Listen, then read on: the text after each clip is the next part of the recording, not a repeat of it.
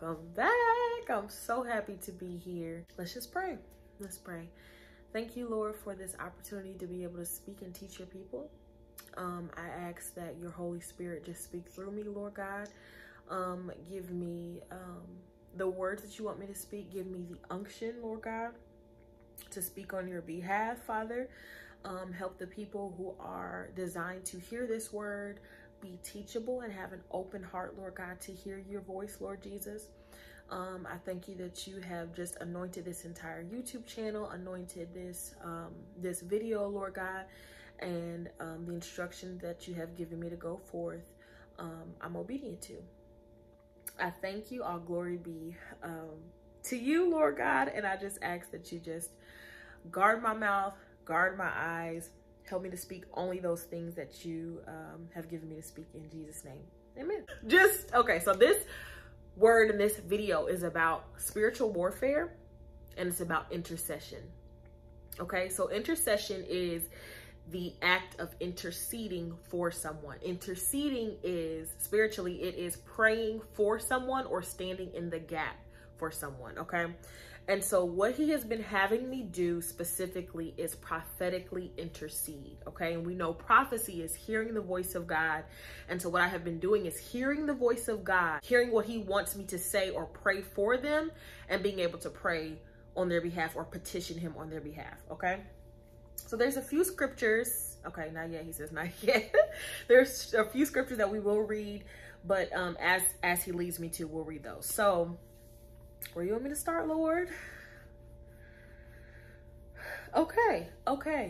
So he wants me to tell my experience. So I have a lot of experience with spiritual warfare.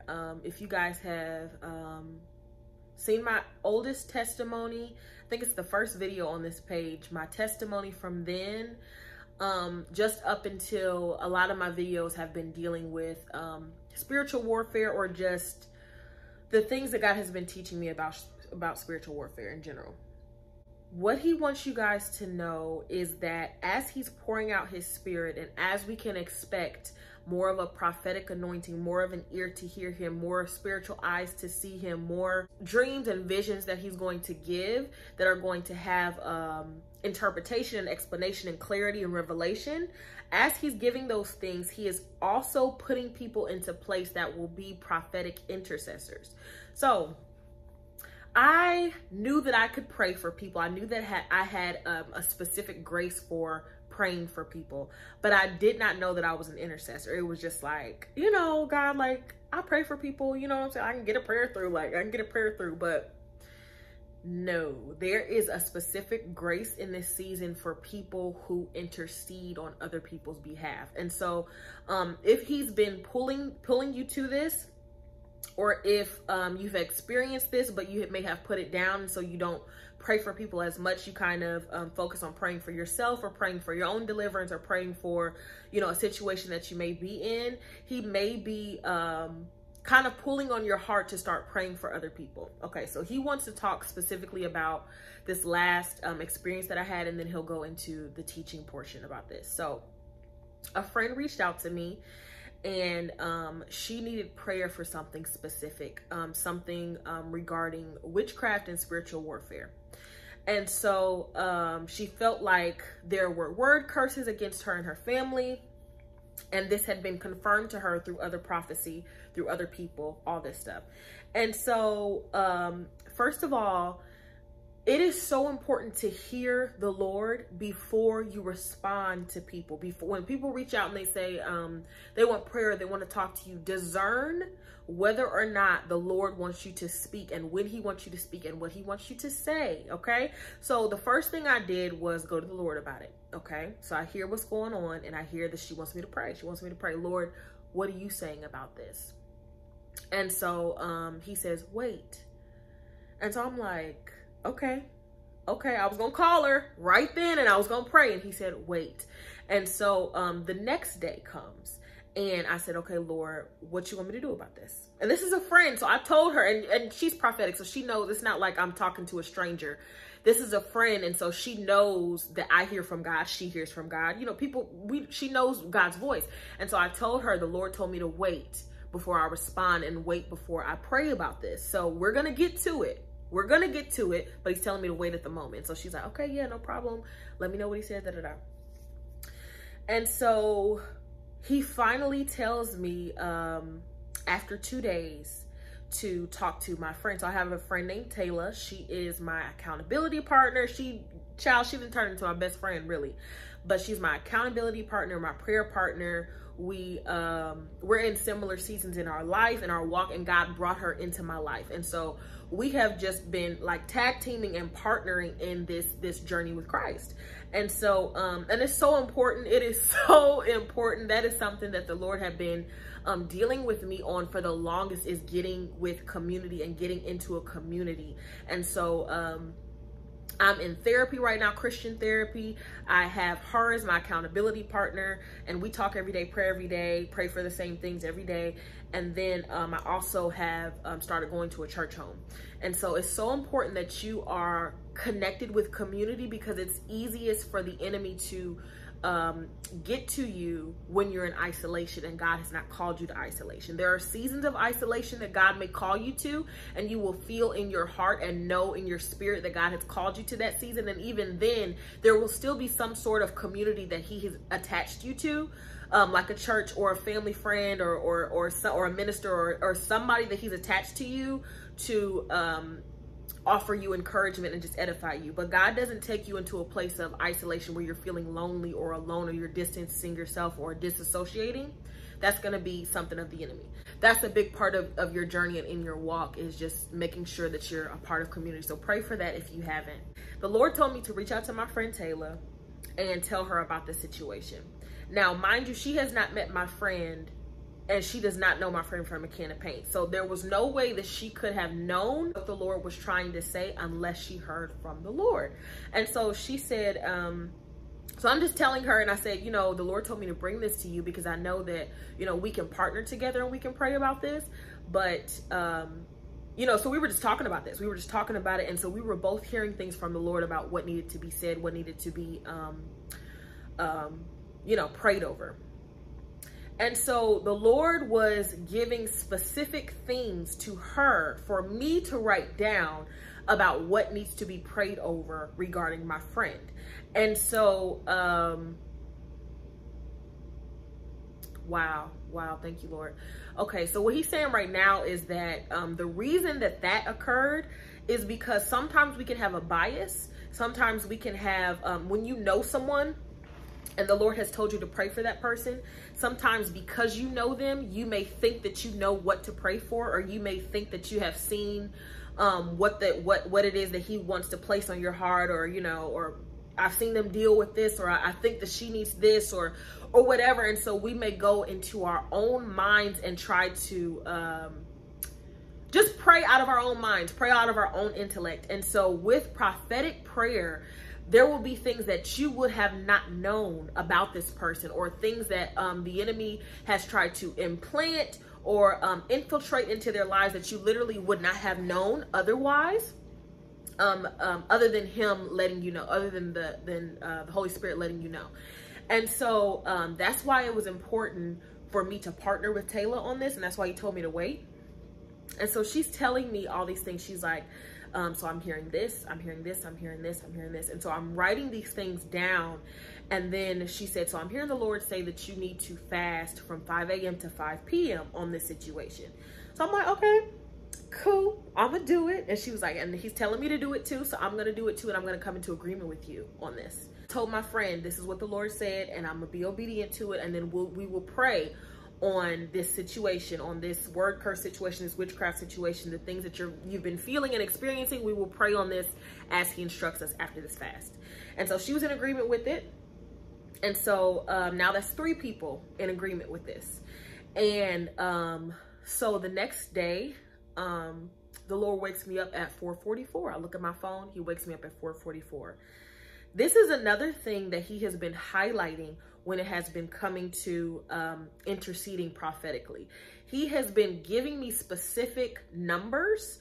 He'll wake me up at a specific time. Last night I was praying for someone in particular, and he told me before I started praying, he said, look at your phone, and it was 12:12. you have to be very careful, because you do not want to get into a place where you are looking for these signs as your only confirmation, or looking for these numbers to speak to you. And that is a way that the enemy can use just witchcraft or angel numbers, if you will, to infiltrate what the Holy Spirit is trying to say prophetically.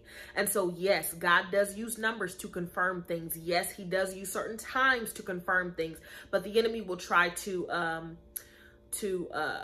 get you to a place where you are dependent on these things and not dependent on the Holy Spirit. So the Holy Spirit should give you the unction to look for certain signs, or you'll feel in your spirit whether or not it's him or it's just you looking for different numbers or different signs. Because I've been there too, and been deceived into New Age, thinking that numerology and looking at numbers mean certain things. And I'm looking up numbers and all those things, and it's not necessary. Something that the Holy Spirit will do is give you a confirmation through his word too. A lot of times he'll give me, I'll see a time and he'll tell me, okay, now go to James 4:4. Or he'll tell me, you know, specific scriptures that line up with those numbers. So just be mindful that you're not worshiping or idolizing the signs that come through numbers. What he had me do is he woke me up at 4:44. And so I looked at my phone and I was like, okay, so can I go back to sleep? And he was like, yeah, you can go back to sleep. So I go back to sleep, but I was aware at this point, my spirit was open and aware to know that he was trying to speak to me.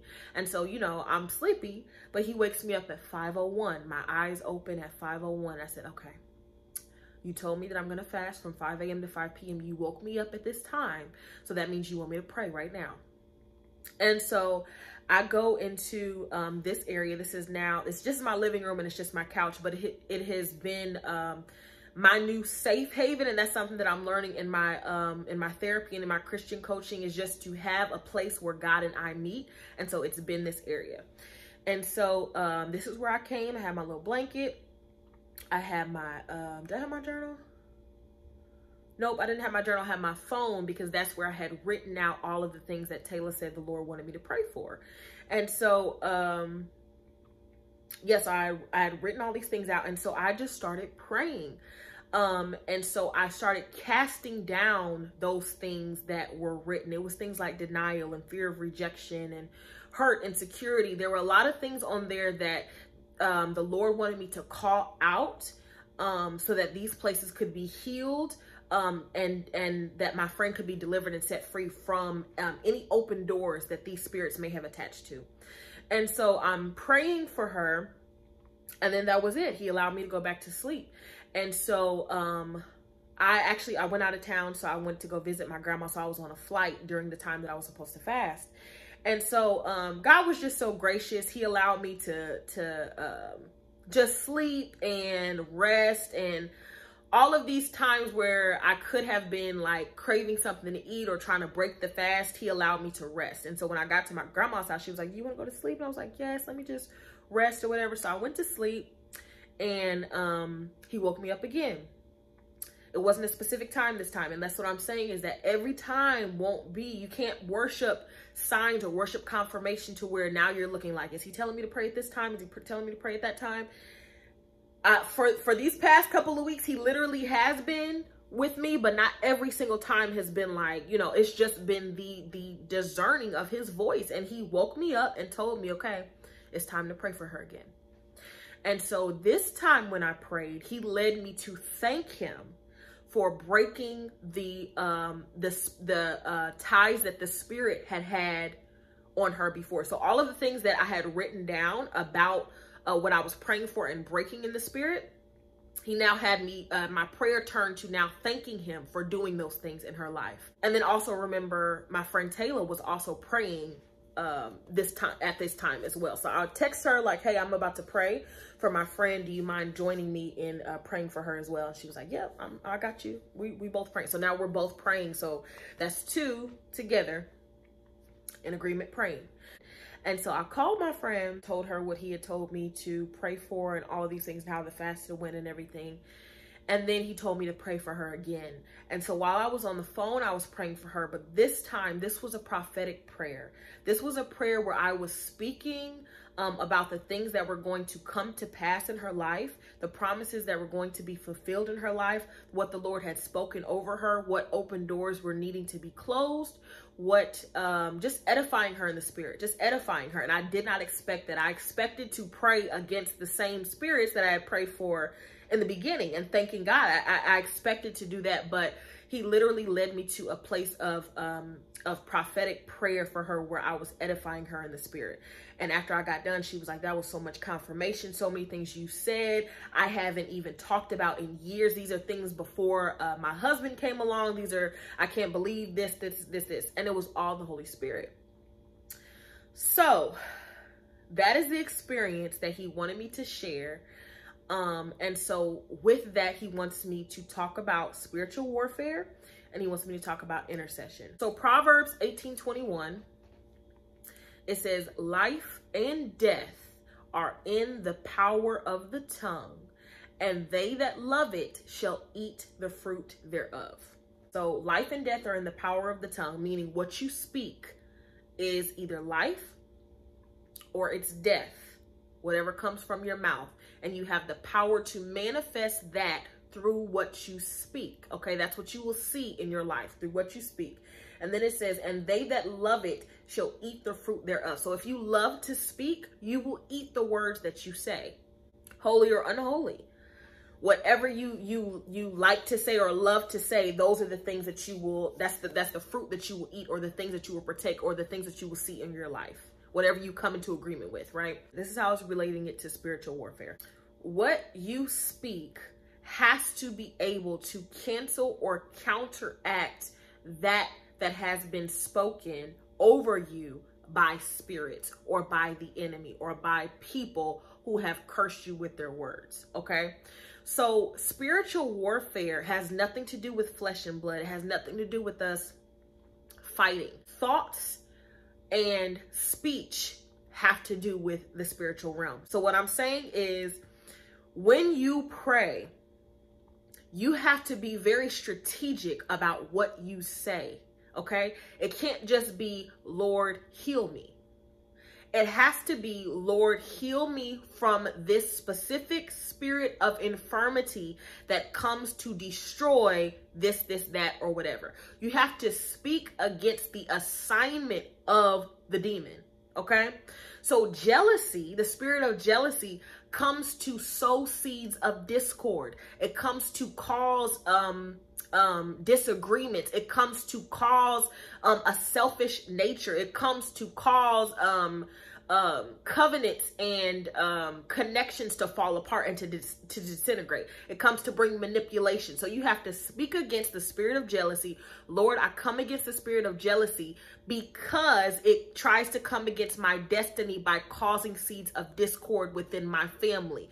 I know that people have been operating with this spirit, but we break every tie that this spirit has attached to so and so and so and so and so and so.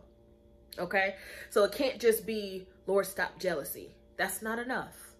That's not enough. It is enough to open up the door to healing. It is enough for God to start an activation process of healing and deliverance, but he wants us to be strategic with our warfare prayers, because the enemy is strategic with his, okay? He's very strategic with the things that he speaks over you. He's very strategic with when he tries to speak over you. He's very strategic when he tries to bring in certain people into your life. He knows the patterns and the behaviors that you have dealt with in the past regarding sin. He knows that your hiccups or your little ticks, or he knows the things to kind of get under your skin. You have to know how to combat those things with the word of God. Okay, so I use this what is it called? I use this example a lot, where the enemy will come and say, you're ugly. And so you can say, I'm not ugly. Then the enemy will come and say, well, you're worthless. You can say, I'm not worthless. And what will happen is you will begin to hear him speak and speak and speak. And so depression is where he is speaking so heavily. You are coming into agreement with what he's speaking and you're not saying anything back. You are now weighed down by the lies of the enemy and do not have any fight or any spiritual get up within you to get back at the enemy. Anxiety is when you are going back and forth with him in your mind. No, I'm not ugly. Yes, you are ugly. No, I'm not. Well, you're worthless. No, I'm not. But you have not casted those thoughts down by replacing them with what the word of God says about you. So you cannot just say, no, I'm not this. Well, what are you? What are you then? If you're fearfully and wonderfully made, because that's what the word says about you, then you have replaced that thought with what the word says about you and what the truth is. You have to replace the lies of the enemy with the truth. That's how they are canceled out. The word of God is the sword. It's the sword in the spirit. So that's what cancels out those thoughts and those patterns, okay? When it comes to spiritual warfare, you want to be strategic with your prayers. The way that you are strategic with your prayers is by two things. One, prophetically, the Lord will give you what to speak and what to pray over. He'll give you, as you open your spiritual ears to hear him, as you are walking in obedience. It's very important to walk in obedience. You cannot hear the Lord clearly when you don't walk in obedience. When you are walking in obedience, when you have your spiritual ears tuned into him, when you are seeking him, you will hear him clearly and he will give you exactly what to pray for. And then by the time you get done praying, you won't even have known that you was praying for the things you was praying for. You'd be like, I don't even know why he told me to pray for that or why he told me to say that, but it came up and I'm just being obedient. So that's prophetic praying, but also another strategy is to pray strategically by writing things down. So it's still prophetic. He'll still speak to you about what you need to write down, but you can also do this by what you have seen, what you have experienced, something that you know needs to come out of a person, something that you know needs to, a healing that needs to be brought to this area of your life. There are things that you can write down specifically. So like discipline in finances, discipline in health, low self-esteem or perversion or pornography addiction. All of these things you can write down. And then as you pray, you are calling these specific things forward. So it's not just, Lord, help me to be a better person. Lord, help me. I keep falling short, God. Just help me. Oh, Lord, just,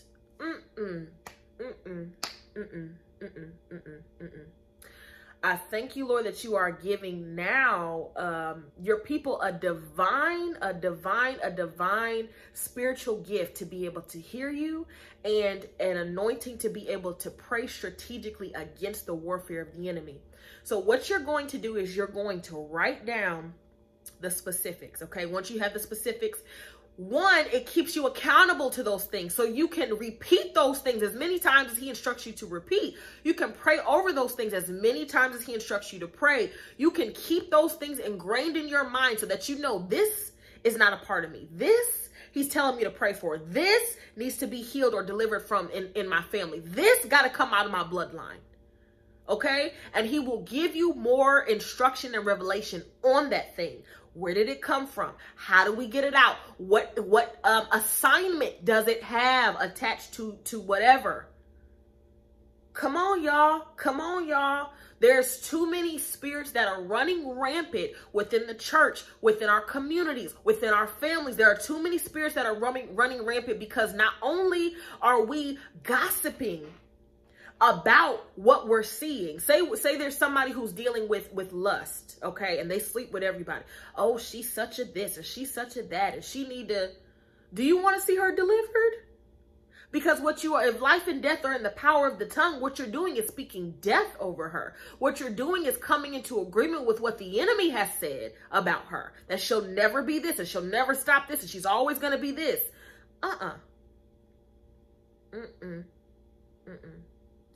So what you need to do is pray for that person who's dealing with lust. You pray for that person that not only are they delivered from the spirit of lust, you have to say that, delivered from the spirit of lust, not just that they stop sleeping around. This is a spirit. Call that spirit out. That they are delivered from the spirit of lust. What is lust assigned to in their life? What are the exact assignments or schemes or strategies of lust in their life? What has lust been causing them to lose out on?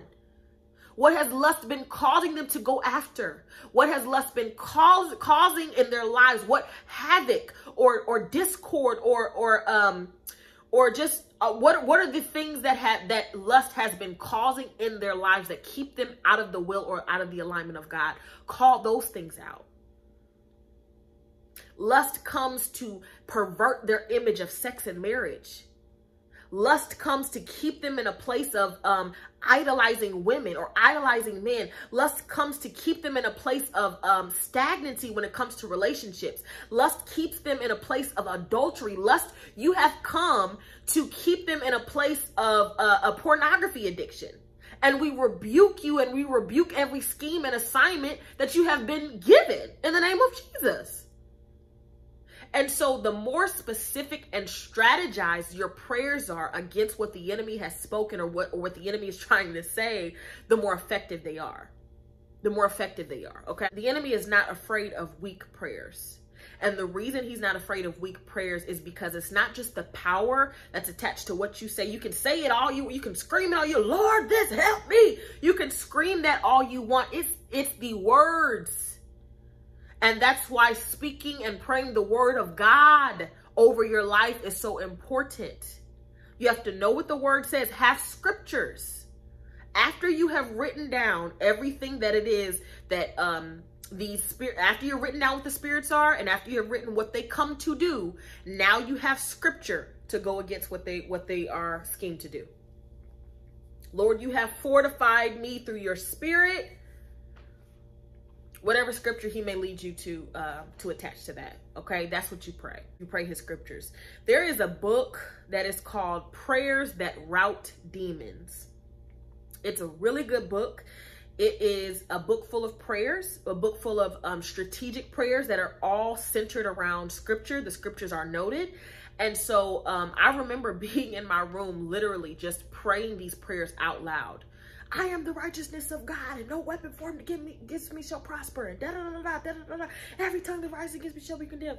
Just praying these prayers out, and literally the atmosphere shifts because you are now speaking something that, if you think about contracts or covenants, these things exist in the spiritual realm. There are contracts that exist in the spiritual realm. And so you coming into agreement with them or signing those contracts through your life and the way you live and the way you speak and what you have been obedient to and what you've been listening to and doing and your life. That's why it's so important for you to live a life of repentance, live a life of holiness, live a life that is pleasing to God, because what you come into agreement with your life is another version of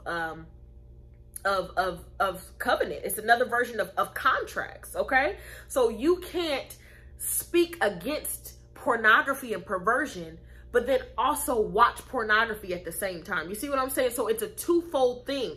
So God is talking about the spiritual warfare piece of it, but he is also talking about the natural piece of it as well. You can already be delivered in the spiritual and still have the residue of the behavior. But if you continue with the behavior, when you keep operating in the behavior, you are now opening up yourself to more spiritual warfare. You're opening up yourself to the demon still having some sort of power or some sort of open door to still come, foothold, and still come and try to manipulate what you have spoken in the spirit. Okay, when it comes to intercession. So intercession is interceding on the behalf of someone else. Okay, I'm going to tell you about the vision that he gave me when it came to intercession. He showed me like a person, your spirit. Okay, and you have a shield up, and the shield is the word of God. Okay.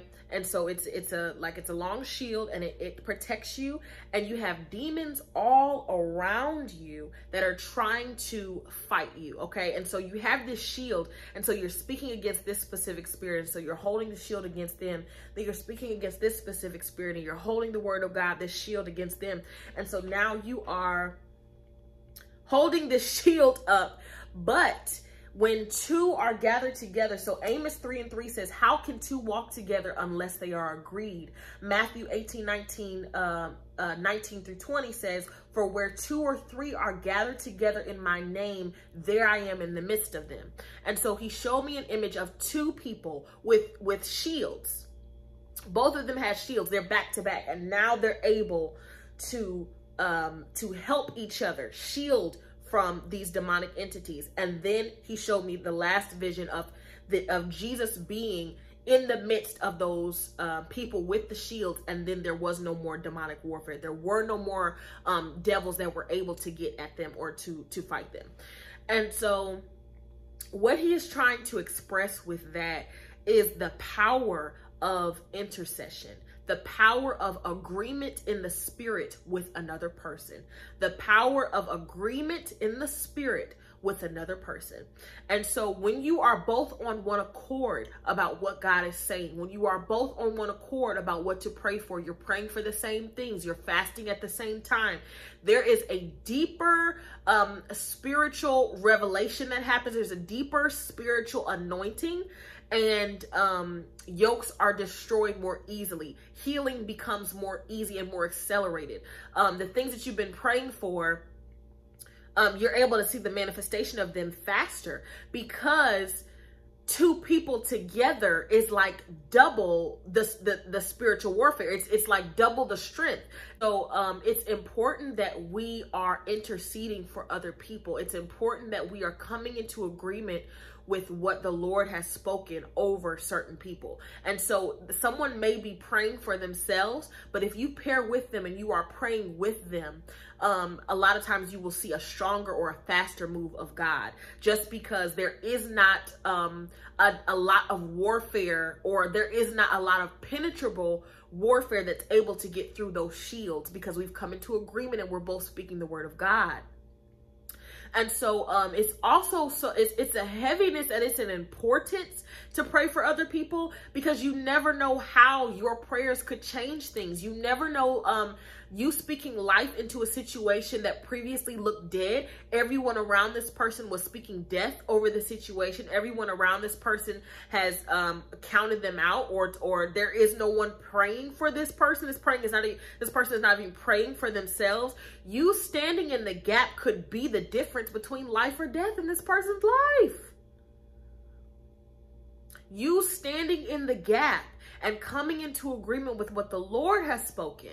Not what the enemy has spoken, but what the Lord has spoken. Not what you see, but what the Lord has spoken. Not the behavior of the person, not the spirit working behind the person, but what the Lord has said. You may see people who have not been saved for 25 years, but the Lord told you that that person is going to be saved. You come into agreement with that and you pray that over them.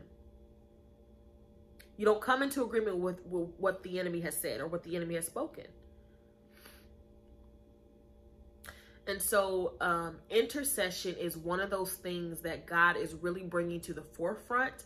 There will be powerful intercessors, and we need to be interceding on the world's behalf at this point. On the world's behalf, there's judgment coming, and he wants us to intercede for those who have another chance to be able to come to Christ. Intercede for those who have another chance to be able to hear from him. He wanted me to read these 2 scriptures as well. James 4:4 says, "You adulterers and adulteresses, do you not know that friendship with the world is enmity with God? Whoever therefore wants to be a friend of the world makes himself an enemy of God."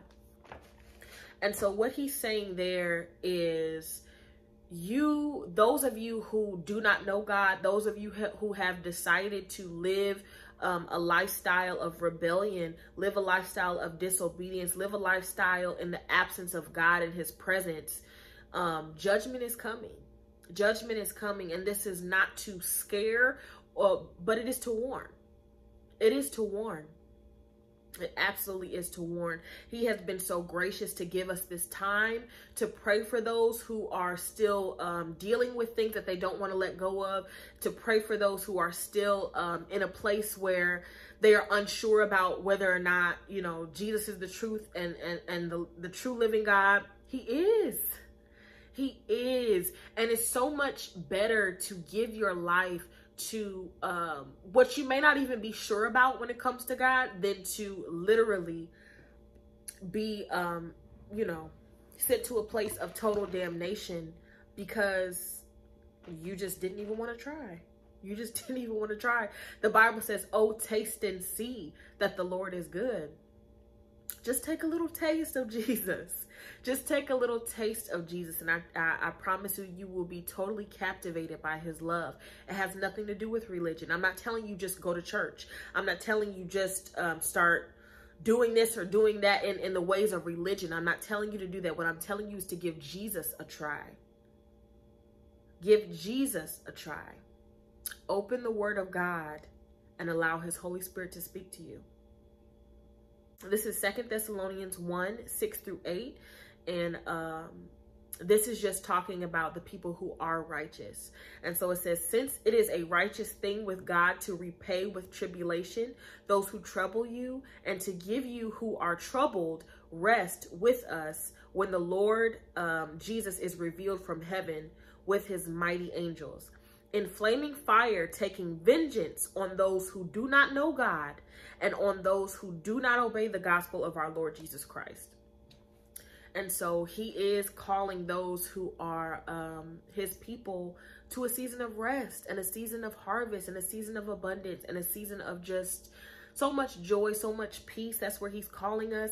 And he's calling those who do not know him, those who do not want to give their heart over to him. He's calling them into a place of judgment. And we're seeing it. We're already seeing it. We're already seeing it. And it's not anything to be taken lightly. It's not anything to just bat an eye about. You know, if you are an intercessor, you should be interceding on the world's behalf. You should be interceding for those who still have time to come to God. His arms are still open. His arms are open. And he is giving us an opportunity to be able to pray for those family members and friends and people who may not have even heard about him, people that he wants you to evangelize to or speak to about who God is. He's giving us an opportunity to do those things. And so I would just encourage you to be obedient, to pray for them, and to also just be discerning to his voice. If he tells you to reach out to someone, if he tells you to pray for someone, if he tells you to speak to someone, a stranger, and ask them if they know about Jesus, do it. Their life could be depending on it. And so that's all. That's all. He loves y'all. He really does. He loves all of us.